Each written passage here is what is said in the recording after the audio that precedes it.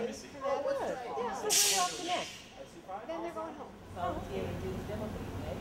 We're going to demonstrate different aspects of Kung Fu. We'll do some, we're not going to do a whole form of stuff. We're going to show you different parts of spear, broadsword, sword, and long fist. The long fist is a non-direct.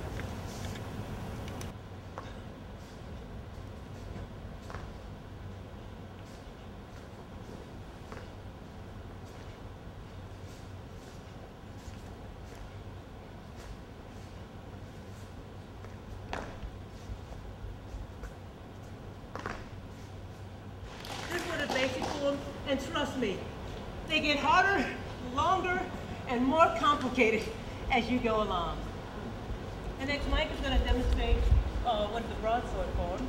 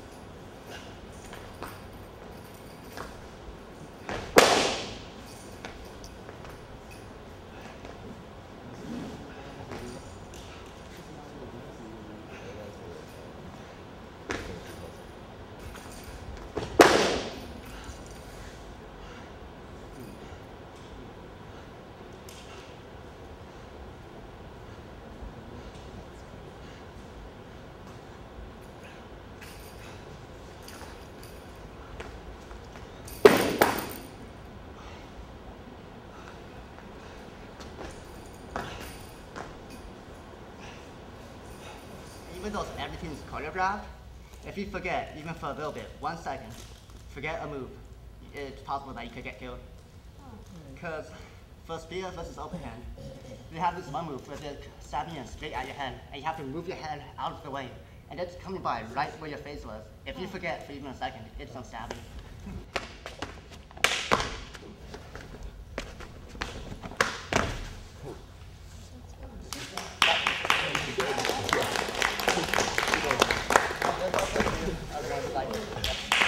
People think that since it's slow and that older people do it, that it's easy.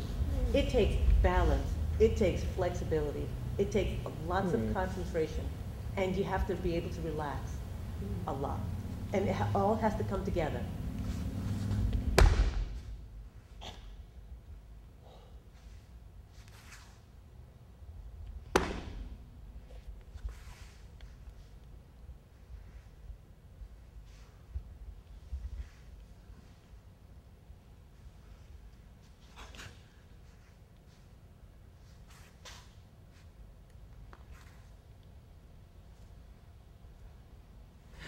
And this is the drums.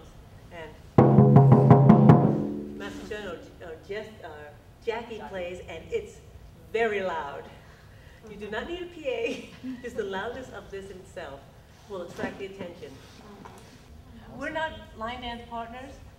And my partner is Jenny and his partner is Yang. And you practice with your partner all the time, so you really get to know their moves because you're going to lift them up, and you're jumping, and you have to be in sync. So Mike will be in the back, and he's uncomfortably bent over. We got to show them what you look like. He's bent over like that. You and stay like this the whole time through. The 10, entire 15 time, minutes. he's like that. Sometimes you might get a break if they raise the line up above the head and go on one foot. You gotta stand up for maybe a few seconds and then back down. And he's going to be holding on. Hold on. And we're just going to walk around. All right. Go for it. Okay. And Cross is going to shake it. You're going to move the eyes, move the mouth, kind of move the head.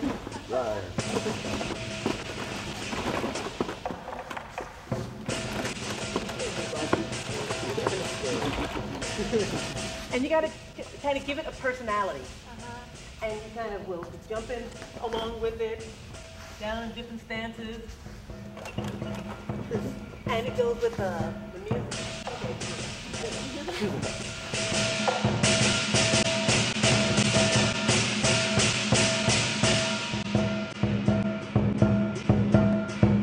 My favorite part of the day was probably watching the Kung Fu demonstration. It was really a thrill just to see these guys perform. My favorite thing was trying the fruit stuff because I never try new things. My favorite thing was the Kung Fu demonstration because I'd taken karate when I was younger and I like the spiritual aspects of the art. My favorite part of the day was trying to order food and getting yelled at by Chinese people. Well, I still have the taste of durian in my mouth. That was pretty interesting, and learning about durian, or whatever, and learning about WuShu. That's mine. Man, forget y'all, man. Very cool. My favorite part was touring the Asian market. My favorite thing of today was watching the martial arts because I'm really interested in martial arts, and I really want to take Tai Chi. And I like Chinese culture, so I like the whole trip and stuff. Coming on a whole trip, it's pretty awesome. And not getting arrested for trying to pass off a $20 counterfeit bill. It wasn't my fault. My mom gave it to me. There's something I have to tell you about your mom. They have like really cool bottles that have the little ball in the top, and you have to put a little plastic thing down to open the bottle. If you don't do it right, you'll get drink all over you. So, yeah. It's kind of interesting. My favorite thing was just coming on a trip and going to the Grand Asian Market. I got to see different things. And what I learned is not to eat that fruit again. Okay, well, I liked meeting everybody. Ready?